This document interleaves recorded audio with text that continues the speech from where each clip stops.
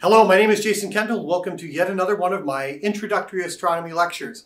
Last time we did a little bit of a side diversion over to the nature of equations and things, and I provided a bunch of references. But really, to finish off the whole thing, we need to start where we began.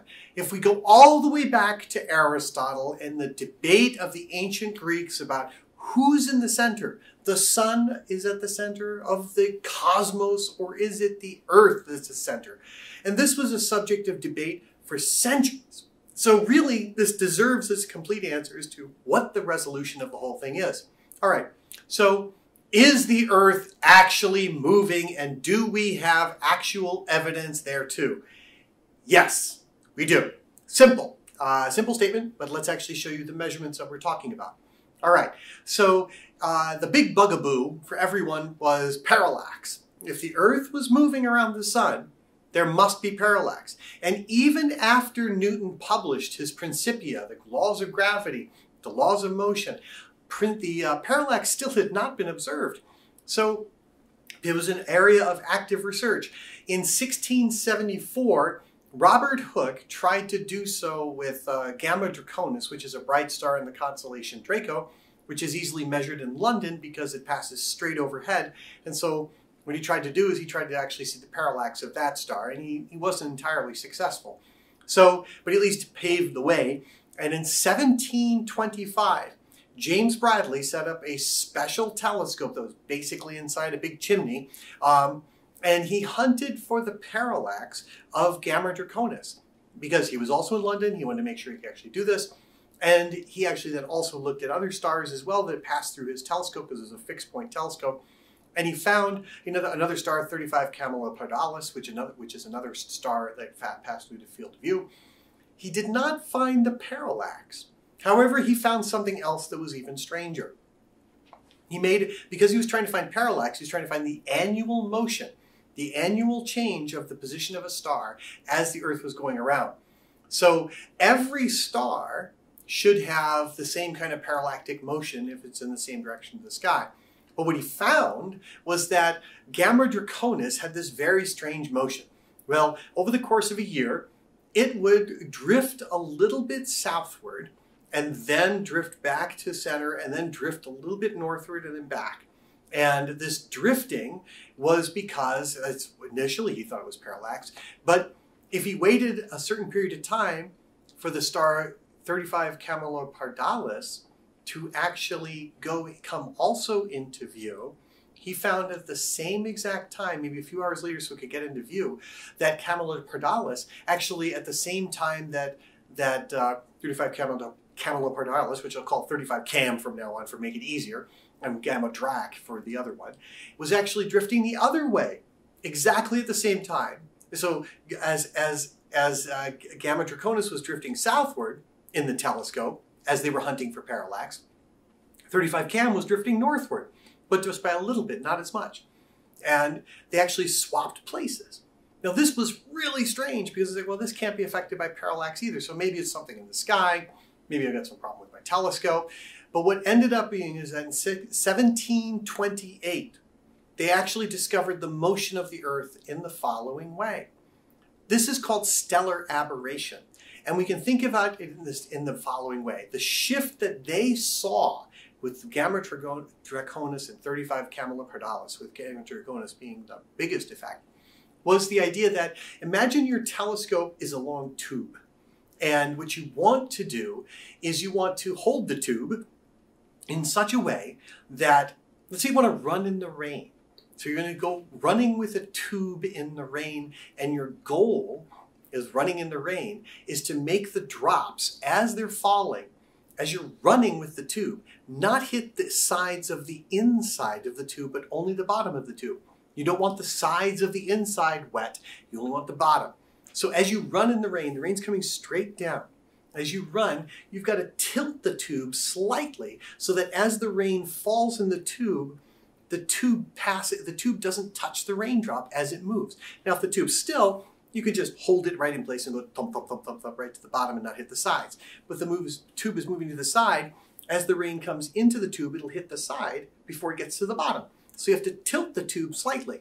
Now, If the telescope is already tilted, then what you find is that, wait a second, the tilt of the telescope happens because you have to change the position you're looking for to center it up slightly, because as the Earth moves, it takes the telescope with it.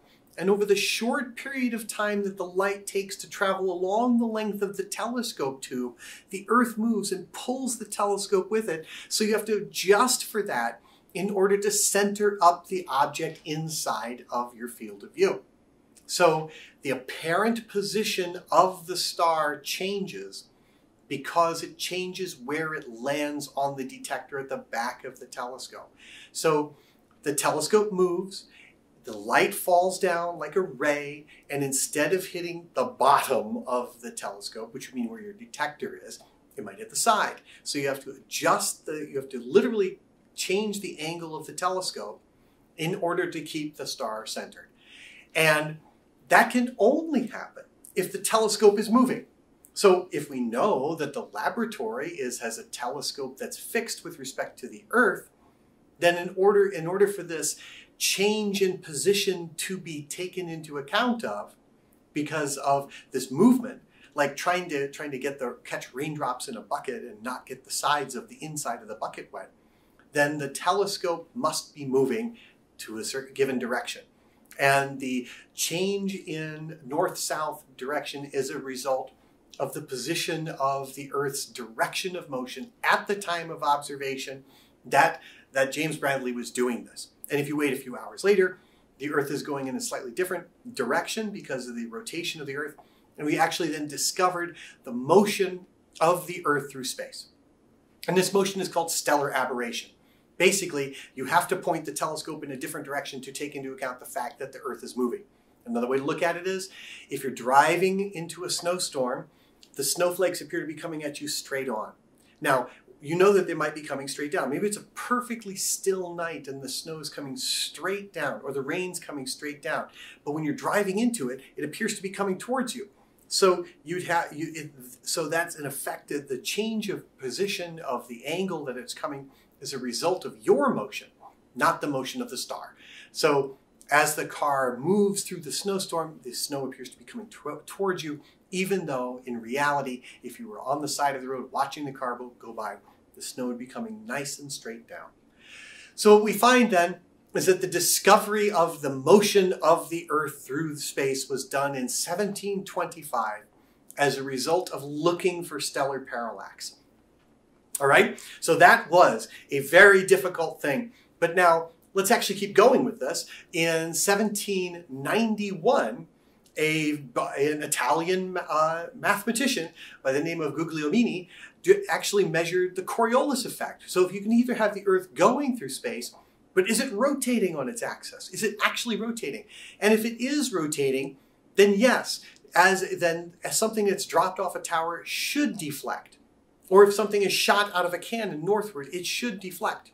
So there was a prediction based, if the Earth's rotating, how much deflection there would be if you dropped it, say, 30 meters down a spiral staircase or down a tower.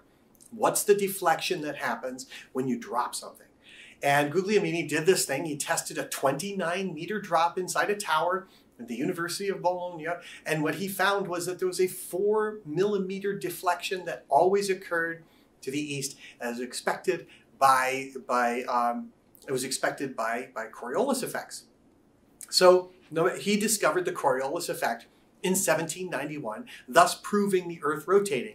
Now we can use a Foucault pendulum, and you can actually make a pendulum go, and the pendulum will always stay in the plane that it goes and slowly rotate around the axis of the plane of rotation as the Earth rotates. It's another way to detect it. The other way is to go up in space and see the Earth rotating. That's another way. So the Earth's rotation can be measured on the ground using the deflection of things. Also, this was something that had to be taken into account in the Second World War, because as people had very long guns, the Navy could shoot these long shells many miles. As they shot northward, the shell would deflect.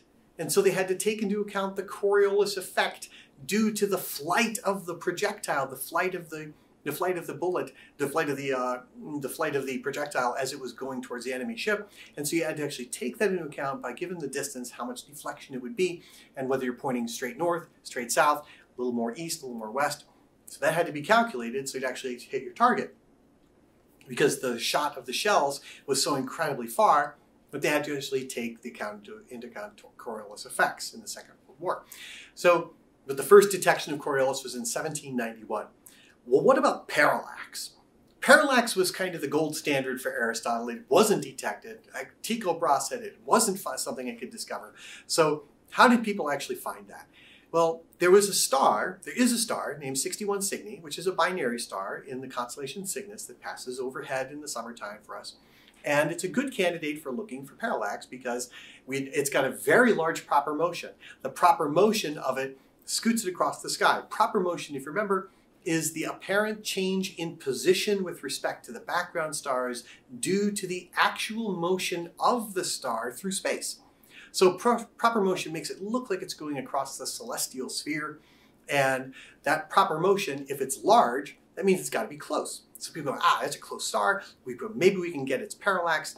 And so in 1838, Friedrich Wilhelm Bessel measured its parallax to be 0.285 arc seconds, which works out to be about 3.5 parsecs, or about 11.4 light years. So the very first parallax that was discovered was less than an arc second. It was a quarter of an arc second. It's an incredibly difficult measurement, and it took until 1838 for someone to develop it. So we really can't fault Aristotle or Tycho Brahe or anybody else who used the argument that parallax did not occur to shoot down the idea that the sun was at the center, because parallax was an extremely difficult thing to measure.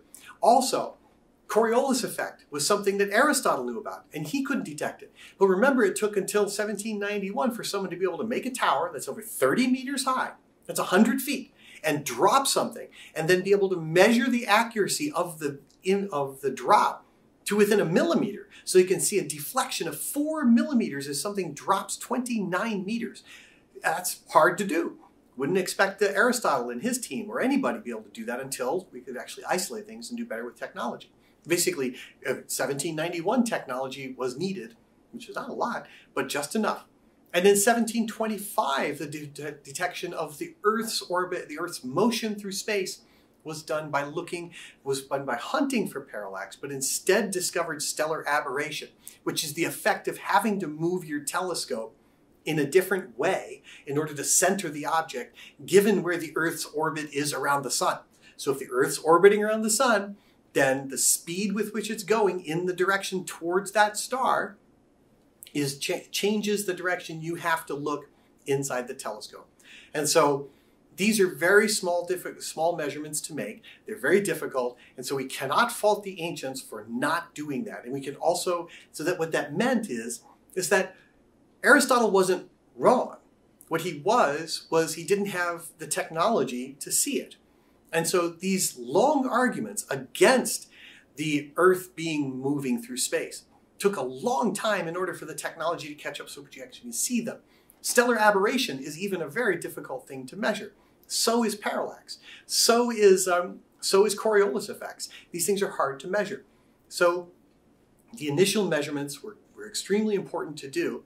So once we finally did that, we can now say that yes, the Earth does rotate. And because of the Coriolis effect that is seen to happen when we shoot projectiles a long distance, north or south. We also see it when you drop something. The Coriolis effect was predicted, but it's extremely difficult to measure. And so as you drop something, a very high effect, the Coriolis effect should occur, and it's a course of 4 millimeters over 30 meter drop.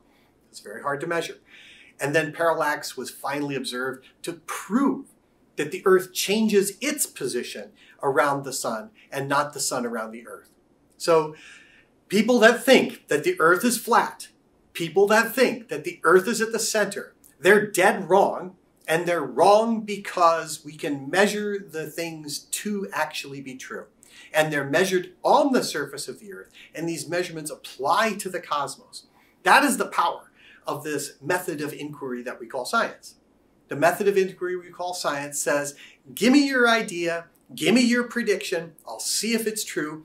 If your prediction is falsified, if I make a measurement that falsifies your prediction, then your idea is false. So, but the thing is that people didn't have the ability to do certain kinds of measurements until very much later. So we then get to a point where there's a bunch of people who have the capacity, ability, and time and technology in order to accomplish a task of measurement. And then we have a group of people that can then establish what that is. And that's kind of the story of modern science. Modern science veers away from logical constructs that can be talked about relatively quickly, and it goes into detailed measurements that then support ideas that are tricky to get a hold of. So the reason I went with such a long time about this whole idea about does the Earth move is that when we talk about how old the sun is and what will the sun become when it's ancient and dies away, what is a black hole? What's a neutron star? How do we know the age of the cosmos? How do we know how big the galaxy is? These are extraordinarily difficult measurements to make. But the key is that when Bessel made his measurement, he told people how to do it. And people have replicated that measurement. And when Guglielmini made his measurement of the Coriolis force, he told people how he did it. And people replicated it. And when James Bradley published it in 1728 of exactly how the stellar aberration worked, he published it and told people how to take it into account. So that's the difference. People make measurements in science in order not to say, hey, this is this really cool thing I've discovered. They make the measurements to say, I know that I might have gone wrong. Show me where I made my measurement wrong. Show me where my ideas are wrong. Because this is my idea, and here's my prediction with this idea. Here's my measurement. Does it fit that? And maybe I did some bad measurement. Please go check. The point of announcing a measurement isn't that you're supposed to say, well, it's done now. I'm the person. I'm the authority. No, you make a measurement so that other people can go check you. And that's the key to science. It says, I know I could have made a mistake. This supports that idea. This refutes that idea. It supports or refutes some idea. Please go check. And here's how I did it. So here's what I hope you can do too, so you can replicate my results. That's the essence of science. And that's what grew from Aristotle to Ptolemy. That's what created the incredible difficulties of the Renaissance and the transition out of medieval thinking into Renaissance thinking, into modern science, and everything else that we're going to be talking about for the rest of this course. Details, ideas, just like that, that start from these really hard-won concepts. And now we run with them, where we say, here's my measurement, and look at this amazing result we got. And astronomy probably has some of the most amazing results and some of the most amazing measurements of all of human history. And we'll talk more about those soon. See you next time.